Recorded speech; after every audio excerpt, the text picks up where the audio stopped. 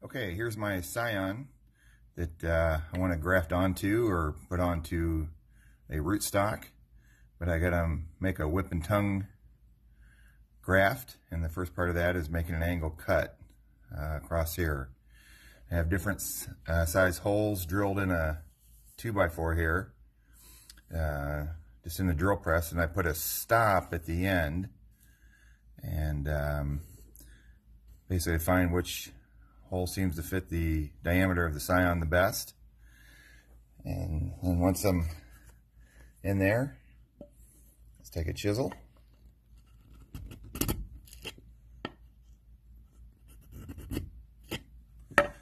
And there it is.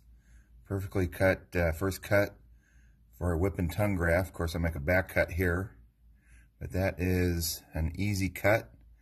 No fingers, all my fingers still present and accounted for.